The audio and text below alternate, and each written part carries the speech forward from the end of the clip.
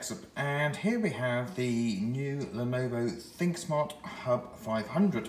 So it's the new certified Skype Room System, and later on this year, as per the Microsoft roadmap, it will also get Teams. So it will be one of the officially qualified devices for Teams that they're bringing out. So in terms of cabling here on the device, there's a small screw, normal flathead screw that you can use to undo, and it opens up the cable thing. And as you can see here, we've got this little gate, and you just clip this in to lift that piece up, and then there's another piece here you clip, and that allows access to clamp down the cable. It's a really nice feature. That means then once you have your cable in, so you've got your power here, your HDMI, USB, and then more USB obviously for your cameras and anything else, and then finally network. So once that is in with cables, good nice old click there, another click, then it is secure, it will not go anywhere. So that's a really great feature on the Hub 500. Also have the Kensington lock as well. So now we have the Hub 500 all cabled in, and we've got it connected to our screen up here. So standard HDMI connection, and we've also got the Logitech conference cam there. So let's do our first power on. So now we're powering up the device. As you can see, I still have not removed the plastic. Maybe one day I will.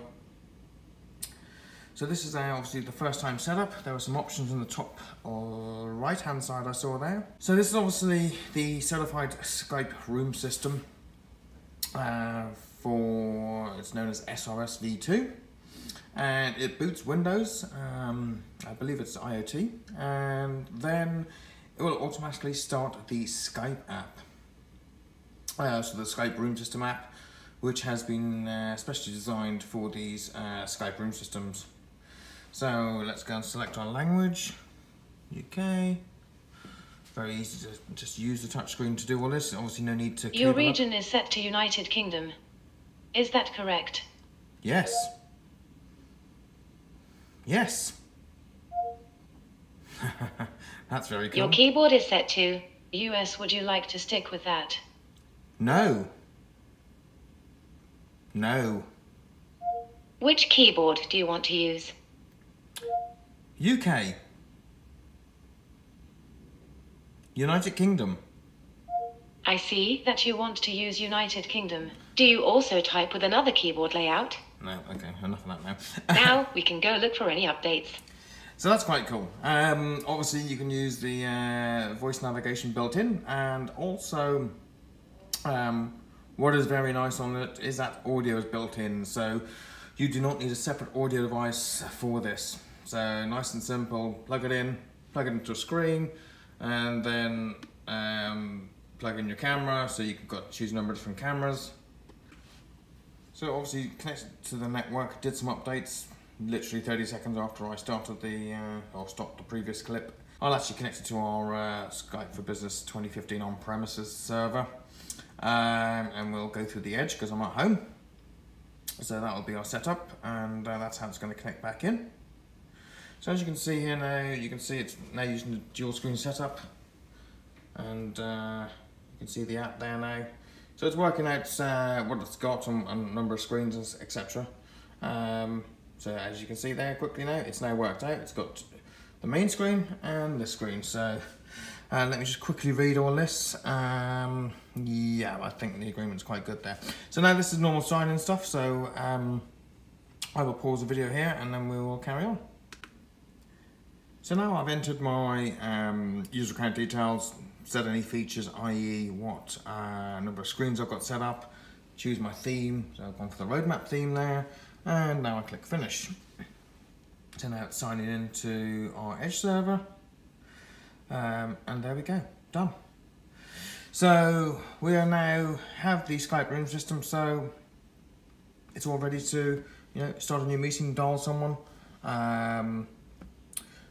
I could dial our Surface Hub in the office actually, and then obviously present if you've got a cable. So again, within the Skype Room Systems you can plug an additional cable in so people can walk in and just connect in as they do traditionally. But that's it now, that's it, we're all set up and signed in. that's how easy it is to deploy a Skype Room System. So here I'm going to show you how to make a call to another device. Now, we all know having Skype to Skype, either Room Systems, Surface Hubs is great, but what about if you want to call that traditional VTC system? So make sure you dial in the name of the room system, and you can see we've resolved it. Now let's make a call and we'll invite it to a call. So my Skype Room System, calling my traditional Cisco device here. And let's just mute.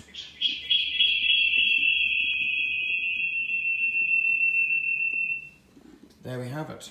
Skype Room System talking to traditional VTC using Pexip Infinity. So very, very simple. Just dial the name you need to do and then you're connected. So very simple.